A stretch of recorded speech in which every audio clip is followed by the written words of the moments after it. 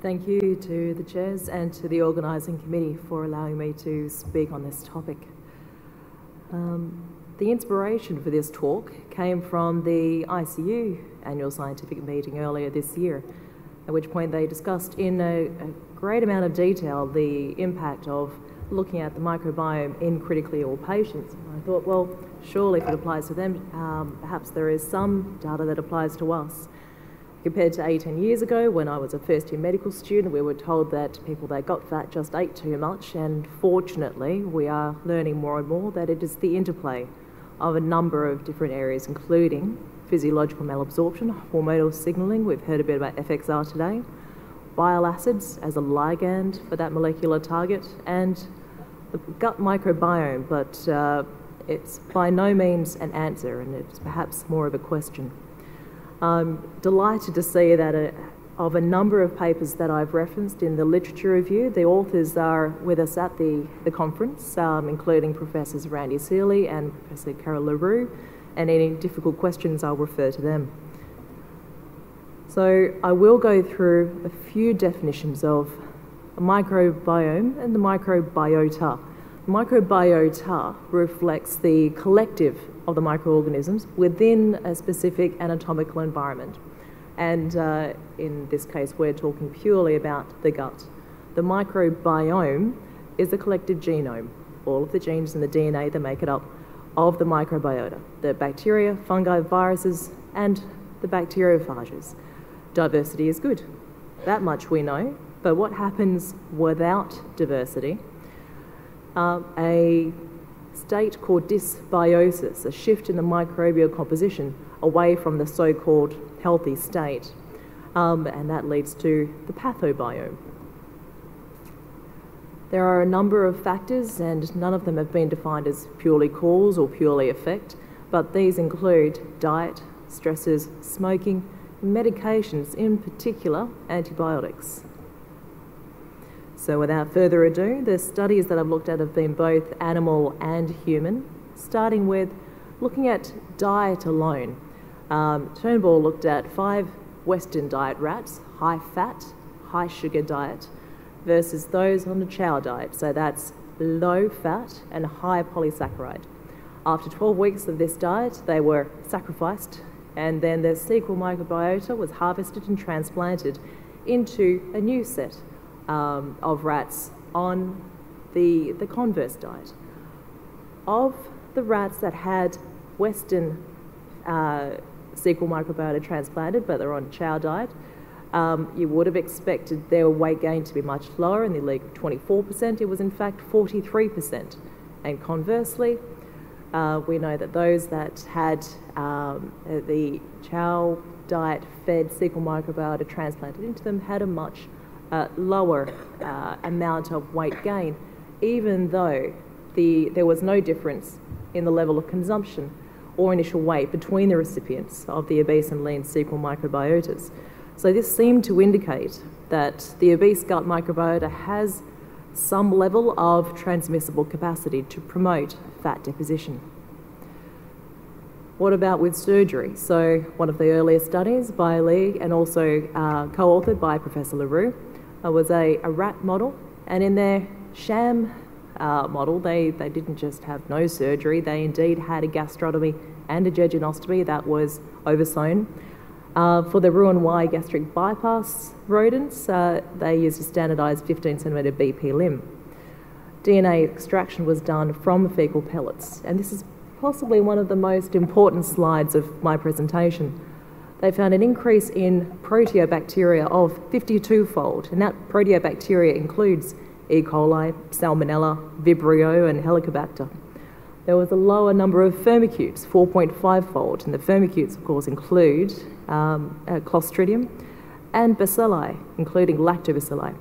There was also a 2-fold increase in Bacteroides. These are the 3 groups that I've concentrated on the most because these mirrored the human results, which I'll get to soon. Liao in 2013 did a similar procedure and had very similar outcomes. What about the humans? The earliest study was done by Zhang in 2009. in terms of the numbers. All of these numbers are extremely small for subjects. However, they were studied in great detail.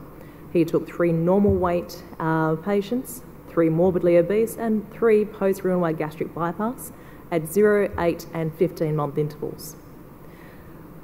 From that graph, if it projects, you can look at comparing the normal weight patients to the gastric bypass patients, the decrease in the overall numbers of Clostridia abundance. Likewise, if you look at the proteobacteria, the gamma proteobacteria, the dark blue, that's increased significantly in the Roux-en-Y gastric bypass patients. Furet in 2010 took 13 lean controls and 30 obese subjects at preoperative 3 and 6 month intervals. There was an increase in E. coli, and E. coli was one of our gamma proteobacteria, decreased firmicutes, the gram-positives. In particular, and I put that up because it was interesting to me, the lactic acid bacteria, again reflecting the murine and rodent studies, had decreased. And I put that up because some practitioners are using Yakult and others as an adjunct in their therapy, so perhaps we're doing the wrong thing when we give that to them. And there was a decrease in Bacteroides. 2013, Dr. Graisler looked at 6 patients who underwent Roux-en-Y gastric bypass. There were the ranges as presented there. The inside circle is the preoperative bacterial abundance. The outside circle is postoperative. And again, we have this mirroring in the changes for firmicutes, for Bacteroides, and the proteobacteria. I found that relatively exciting. Finally, Professor LaRue in 2015, again, this is possibly the longest data we have of 9.4 years of follow-up. We randomised 14 female patients to Roux-en-Y gastric bypass, or vertical gastric banding with 7 in each. Vertically banded gastroplasty, I apologise. And again, he found there was much higher gamma proteobacteria species and lower firmicutes. Of note, there was no difference in the microbiota profiles between Roux-en-Y gastric bypass and the VBGs. So, where does that leave us and what does that mean? Granted that the numbers of papers are extremely small. They're extremely small for humans, and there's only a few more for murine and rodent models. So I must give credit to Professor Imad Omar, who gave the talk at the ICU conference that was the inspiration for this, and he's been looking at ways to make fecal microbial transplant more palatable. This is his term, not mine, the crapule. And the idea behind a crapule is if you give 2 minutes. Thank you. A fecal sample that's suspended in saline from a normal, happy, healthy human, sieve it, centrifuge it, clean it up as much as you can, take away the odour, reseal it and freeze it, and then give it to patients who have relapsing C. diff infections. At least symptomatically, they seem to show an overall rate of diarrhoea resolution in patients who had intractable diarrhoea for months to years beforehand from proven relapsing C. diff infection. So that was where part of the idea came from, and perhaps crapules are the future. There are many limitations to the studies that I presented. They are largely animal models. The human trials are equally limited by extremely small numbers. There is a lack of long-term investigations. The only long-term one is that by Professor LaRue.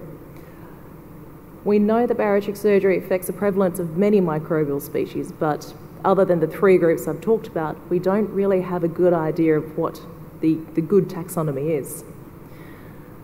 It is the old chicken and egg argument. Correlation does not imply causation. We know there's an interplay of a number of different factors between microbiome, hormonal signalling, and bile acids. Whilst bile acids can change the microbiome, the microbiota can change bile acids.